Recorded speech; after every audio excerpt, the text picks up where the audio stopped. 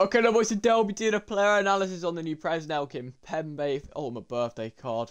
This guy ruined my entire childhood, so I have got a bit of a grudge against him, so I'll probably be giving him a little bit harsh treatment today. But nonetheless, we'll jump into it still. So he's 6'2", medium high, 5-star, 3-star, left-footed and mostly lengthy. That's a really good start. Really insane links there. We're going through this as quick as possible, boys. Oh, well, I won't lie. Good pace. We all know he's going to have good pace. Shooting doesn't really matter. Passing's really good, boys. Really, really good passing. He's going to have some stupidly good passing playstyles, I should know, and that'll make him more meta. People use him again, and it's all going to happen again. But dribbling's decent. Defending's decent. Physical's insane.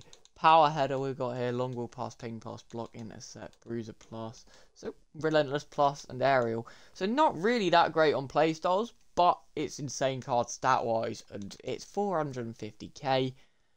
I think there's better options, boys. I won't lie. I do think there's better options.